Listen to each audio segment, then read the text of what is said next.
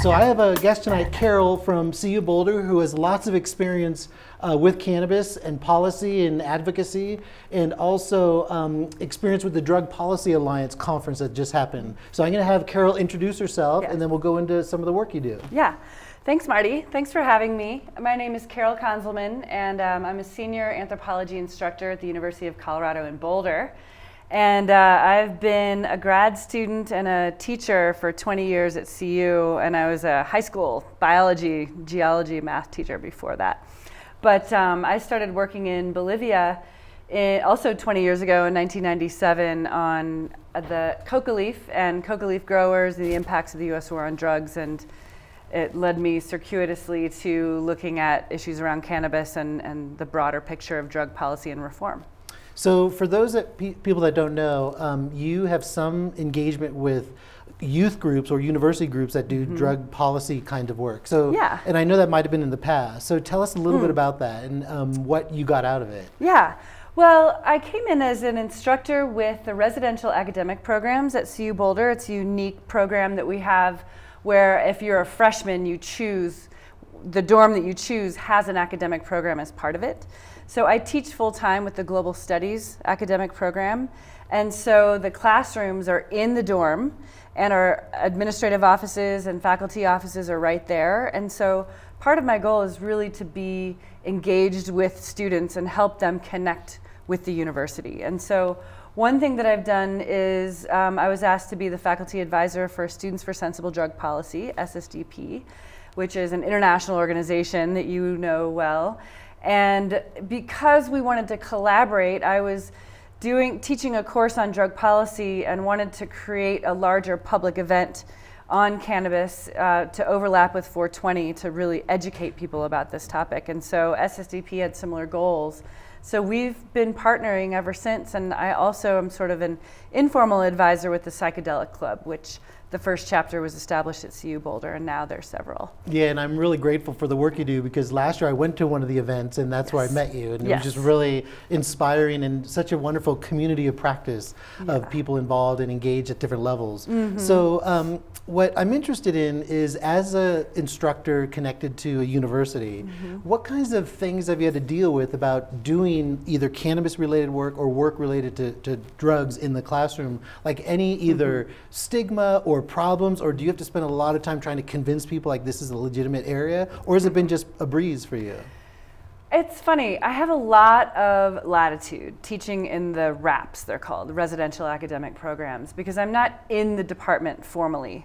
And so I really get to create the courses that I want. They have to coincide with course numbers, but basically I design them how I want. So I teach all kinds of cool stuff on immigration and democracy and the Andes and globalization and stuff like that. So I've really had a lot of freedom to develop this course, and I always incorporated something about coca leaf and cocaine and the US war on drugs into all of those other courses until 2014, or looking towards spring 2014, when the University of Colorado had decided to close campus on 420 because of the history of what became known as the smokeout on 420, when up to about 12,000 people would convene on the CU Boulder campus on 420, you know, totally blocking up traffic all over town, and it was real pain.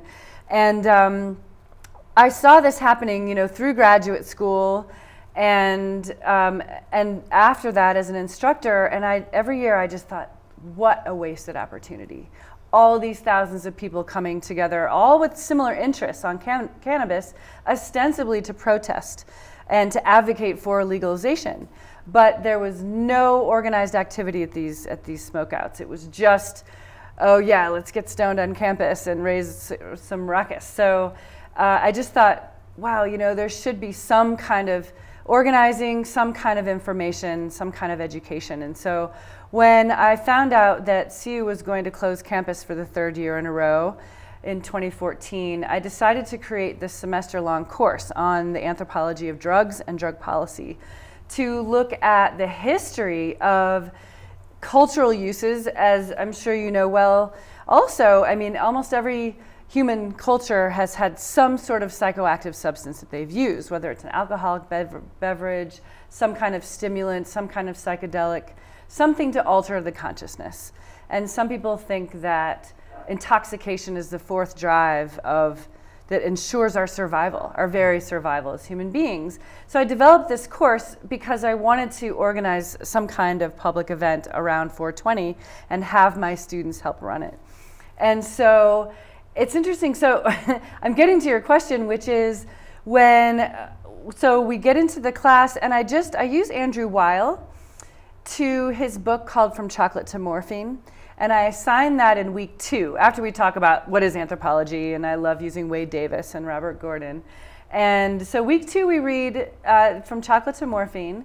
And what he says is, drugs are here to stay, but all drugs are dangerous, no matter what drug you're talking about. Sugar, caffeine, nicotine, alcohol, cocaine, heroin, whatever it is, they are dangerous and they need to be used with care.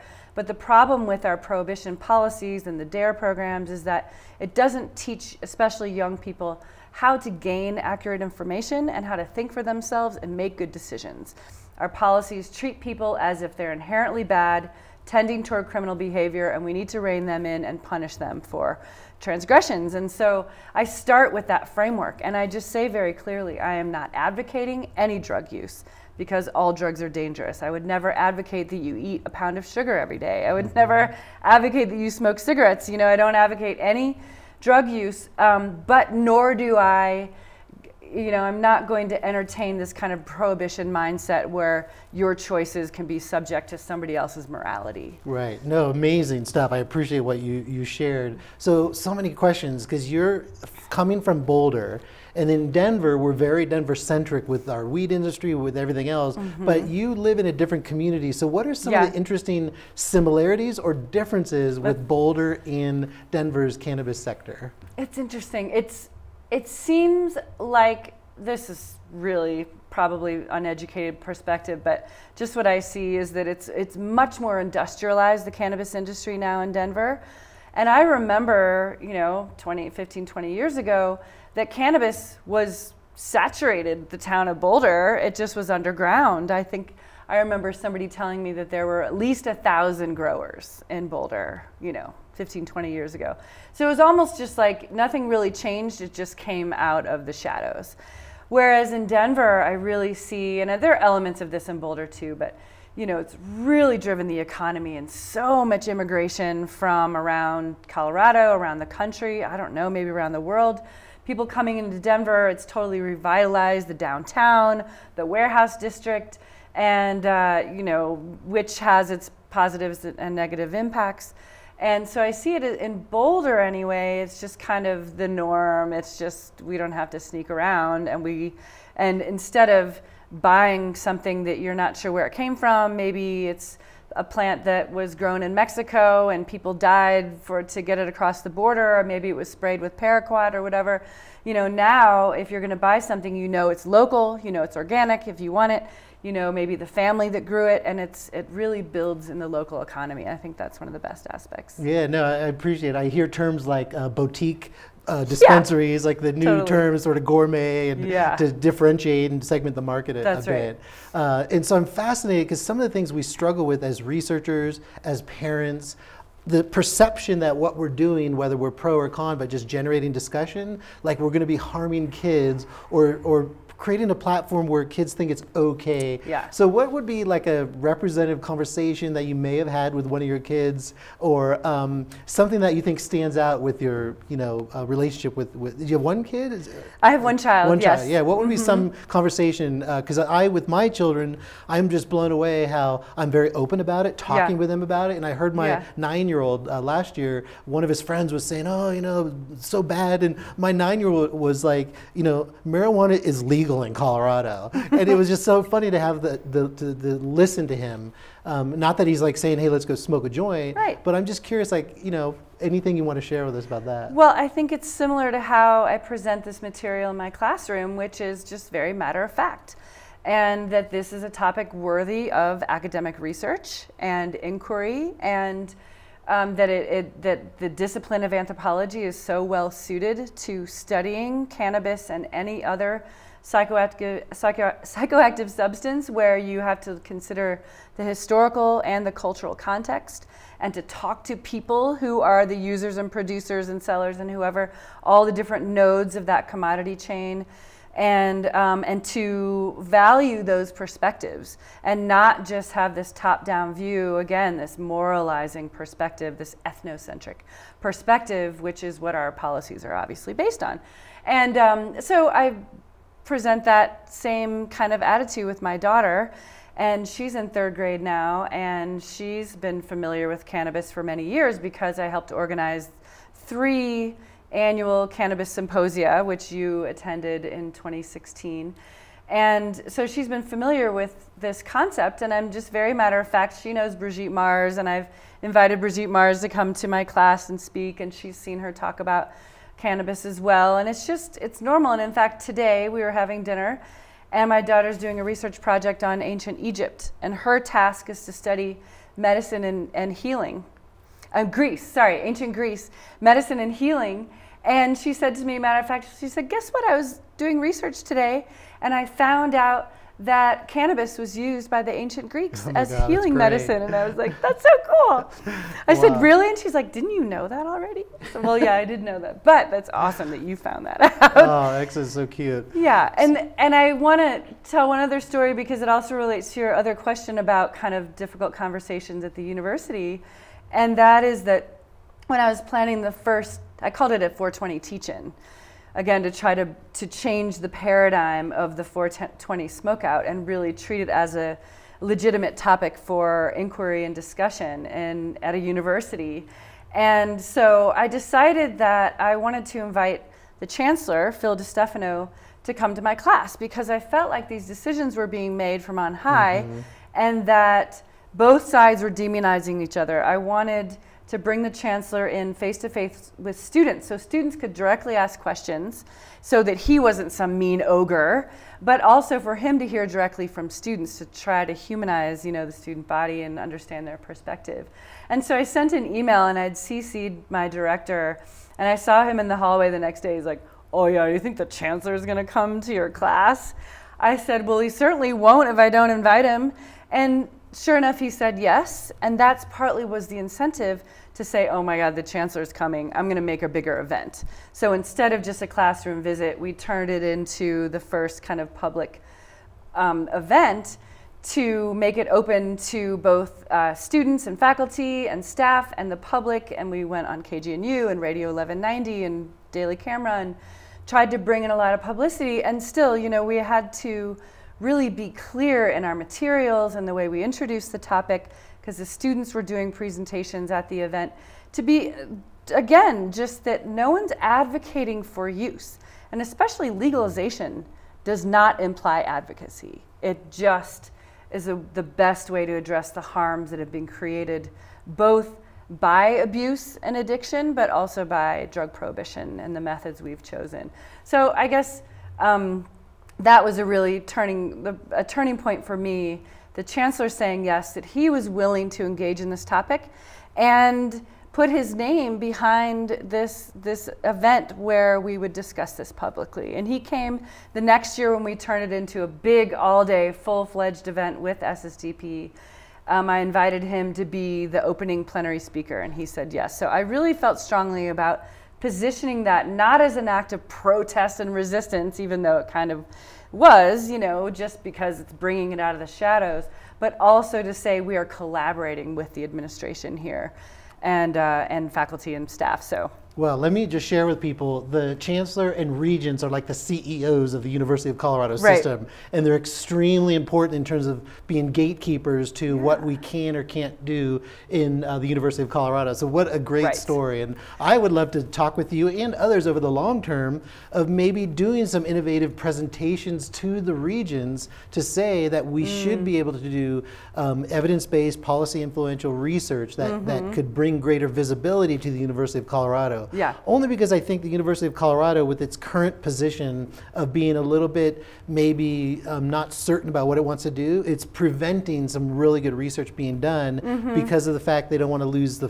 funding from the federal government in the Schedule I, which I recognize. But I think we have work to do to educate all sides about some innovations we can do.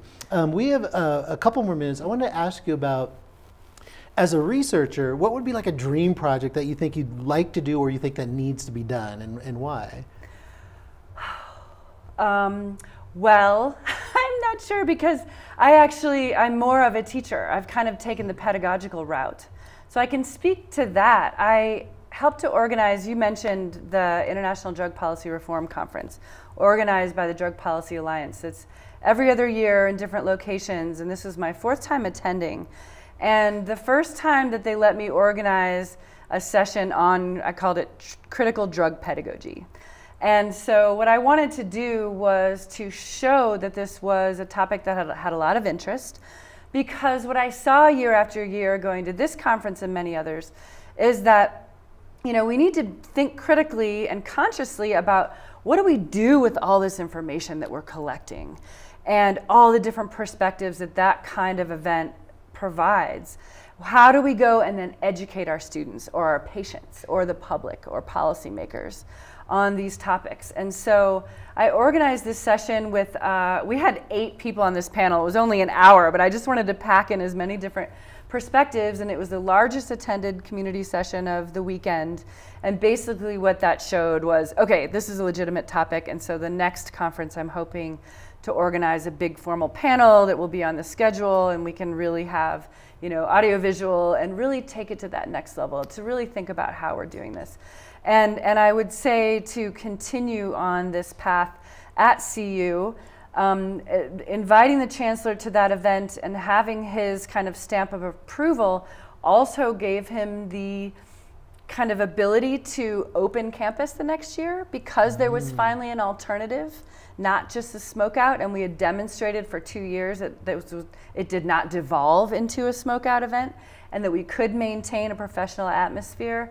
And so since then, last year we did a psychedelic carnival. We're sort of integrating more playful elements to bring young people together, and then you can talk about the hard stuff. And so this spring we're also doing an event on April 12th is the tentative date, and it's SSDP and the CU Boulder and the Psychedelic Club of Boulder will be hosting an educational symposium on the topic of psychoactive drugs, the social, cultural, and legal dynamics surrounding psychoactive drugs, and how the dynamics around these substances are changing. So tentatively planned for 4/12, so in advance of 4/20, so people are already armed with information, on the CU Boulder main campus.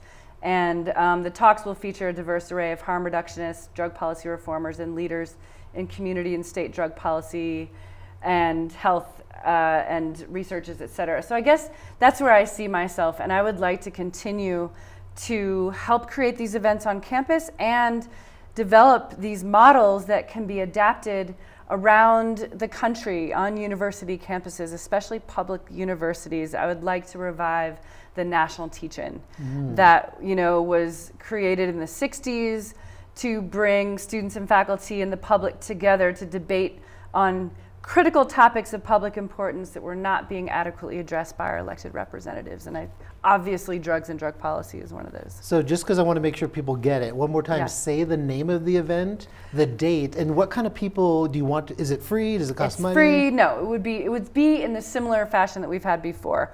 So this will be, we don't have a location yet, but somewhere like the UMC, probably, you know, large spaces open to the public. We will definitely have a lot of media coverage beforehand so that people can easily find out about it. Definitely open to the public, and if you're interested in participating, I would say get in touch with the SSDP chapter at CU Boulder, which you can easily find online, or myself, Caroline Conzelman at colorado.edu. And one more time, just so people get it, what is the SSDP? Students for Sensible Drug Policy. Their headquarters are in Washington, D.C., and they're the most active organization for young people and for students. You do not have to be a university student to be a member of the group. You do have to be a student to be an officer.